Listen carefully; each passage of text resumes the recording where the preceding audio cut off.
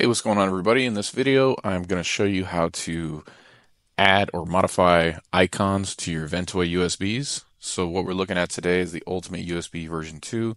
And as you see, these are all the directories at the root level, and they all have nice, pretty icons next to them. However, these are fully customizable once you guys get them, or if you build your own. So if you add new ISOs, which we've done lately on our little side quest, our WinPE discovery quest, we found two new really good WinPE environments in OnkTech and BobOms.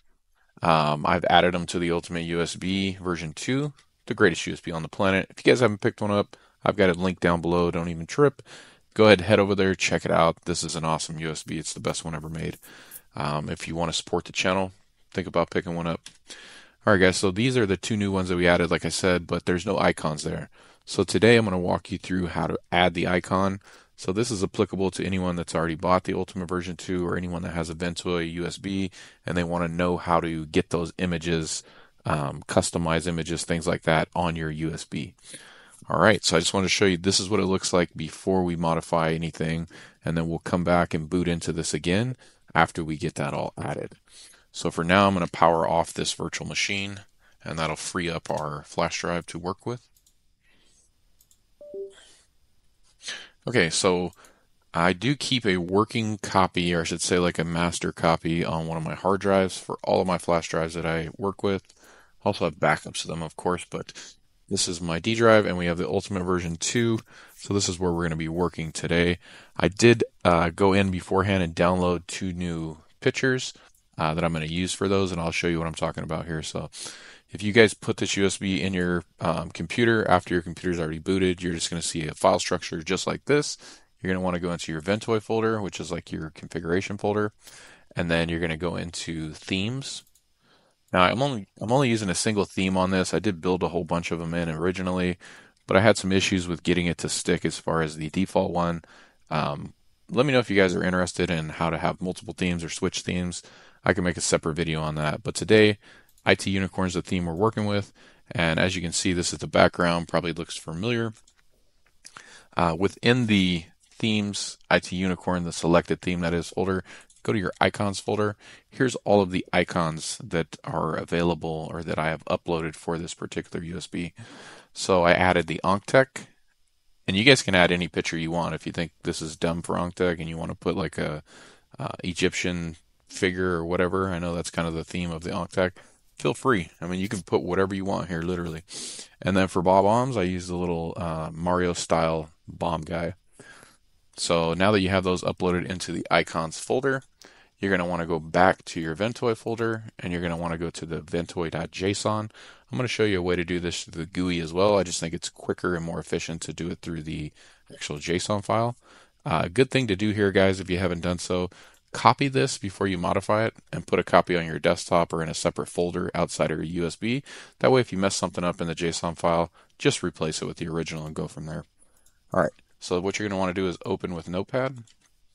If you have a better text editor that you prefer, Notepad++, whatever it is, feel free to use that. Okay, so you have a bunch of different sections to the JSON file. We are worried about the menu class today. You'll see a bunch of entries. The ones that say dir are the pictures for the directories. So like multi-tool is a directory itself. So we'll see that here. Here's multi-tools. One thing to note on the well, really, we're focused on the keys today, so I'll focus on that when I talk about it. But just know that directory is for the directories. And then anytime you see class, this refers to the name of the picture file, so the PNG or whatever you have. But keys are for the individual ISOs within those directories, right? So if you have an entry that says key, Cali, class Cali, that means the ISO file Cali should have the picture Cali. Now, there is a caveat to note here, guys. On the key, this is like a matching substring. You can have the complete string as well, but for key, it's just looking for anything that has Cali in the name of that ISO file. So you don't have to put the whole thing here, and that's good because let's say you're running Kali version, I'm just going to throw a random number, Kali version 5, and now they got Kali version 5.1. If you hard-coded Kali version 5.0 and then you upgraded your ISO, you'd have to come back here and upgrade this. But if both of them contain Kali, then you're good to go. Hopefully that made sense. Now for the class part, which is the actual picture file, this has to be a verbatim match. It's not a substring match. So what we're going to do here today, guys, is we're going to add 2 new keys. You can add them anywhere you want. Just make sure you pay attention to the syntax. They all have a comma trailing the closing bracket, with the exception of the very last one in the section. And yes, we do have a lot of pictures here, guys. So you'll see the very last one is a directory I added. I think I did Batacera last. So that closing bracket does not have a comma. You can add it anywhere you want. Top, bottom, doesn't really matter. I'll just go here. What I'm going to do is I'm going to copy 2 of these. So it starts with an opening bracket and it ends with a closing bracket, comma. So if I just go like that, make some room, and then I paste, now I should have Batacera and Fedora repeated, Batacera and Fedora. Okay, so now since those are duplicates, we obviously don't need those. I'm going to delete the contents and then we'll fill it in with our stuff. Okay. So now we need to look at our keys, which again are the names of the ISOs. So to do that, we want to go back to the root of the USB, which is here, and then multi-tools, and then we need to get the name of our ISOs. Again, I wouldn't use the whole thing, so I'm going to go here, OncTech. We'll start with that guy, and I'll pop this dude in the key, and then we do need to find his corresponding class, but since we're in this multi-tools already, let's do bob-ombs as well. Again, you only need a substring, so let's just go to there. We'll pop him in the key. And now let's go to our icons folder. So we need to go back, go to Ventoy, and then we'll go to themes, go to the IT Unicorn, which is the active theme, icons. And then for OncTech, that's the name of our image file or picture file. So make sure you got this exact. If you have any typos in here, you leave out a letter, it will not work. You'll have no image, and you'll know it pretty quick when you boot.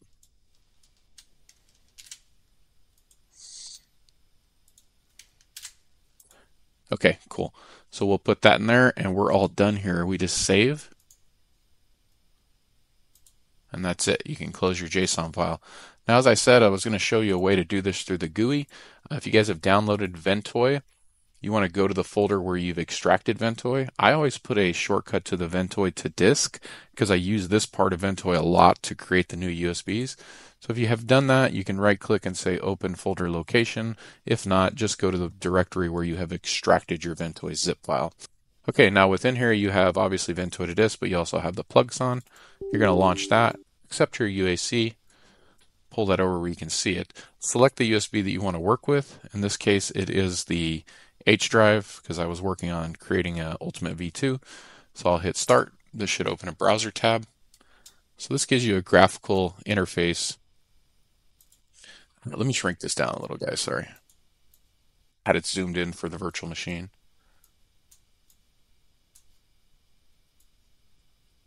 Okay, so the plug song gives you a graphical interface for the Ventoy configuration. Basically, this is just a way to do it through the UI where you're modifying that JSON file. So today we were worried about the menu class. And as you see, this is a GUI representation of all those lines of code in the JSON file. So if you wanted to add one here, you can click add, and that'll bring you to a GUI.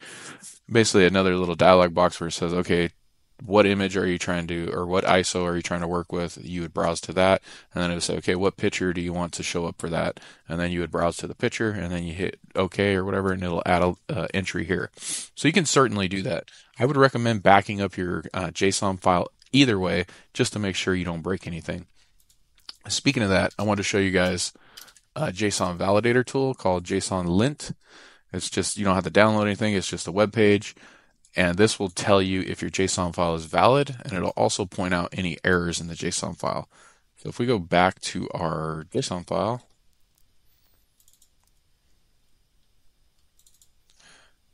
and open that in Notepad one more time, slide that over, Control A to select all, Control C to copy to your clipboard, and then we can come here, close the advertisement, paste in your JSON code, and click validate. JSON is valid. Great. But what if it's not? Okay, let's say I forgot a comma here for some reason. Validate JSON. It'll not only say invalid JSON, it'll give you a bunch of information, what line it's on, and it'll highlight it. So this is a very handy utility if you're working with JSON files, because if you're hard coding a lot of this stuff or even just copy pasting, I've messed them up a lot of times. I'm not going to lie, especially when I was first learning all this. This is a great utility to show you, okay, there's where my error is. I can either just fix it because it's obvious, or I can paste that into ChatGPT or Google it or whatever. It gives you a really good starting point, save you a lot of time. So JSONlint.com, write that one down or jot it down if you guys don't already have that in your toolkit. Make sure you get that in your tool.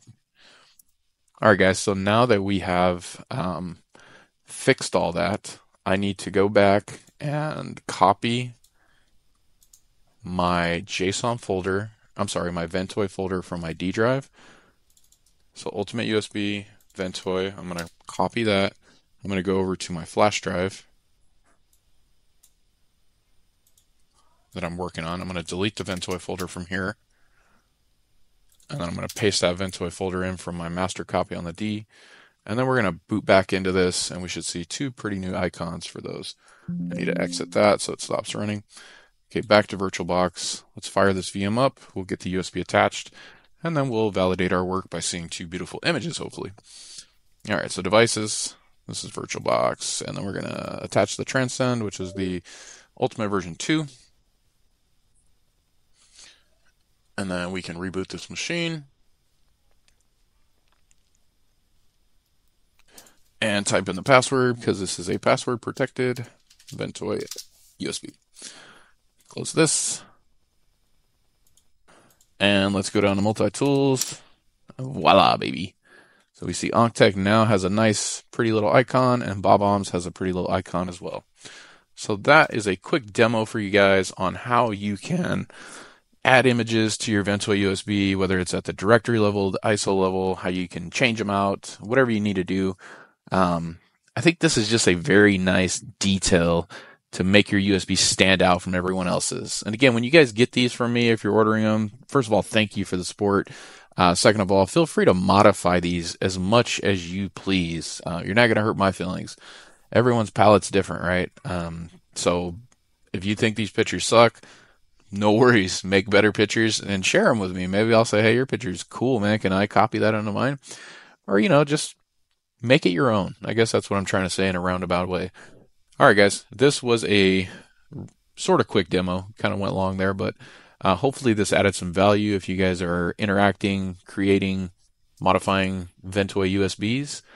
This should make you, if you're a beginner, this should take you up to that next level and really allow you to make these your own and create a really cool looking USB. All right, guys, thanks a lot for sticking around to the end. Share this video with your friends. If you found any value in it, please consider hitting that thumbs up. If you haven't done so, please subscribe to the channel, guys. We're growing and we're trying to hit 10,000 subscribers by the end of the year. So your support is definitely appreciated. All right, guys, hope you all have a great week. Take care.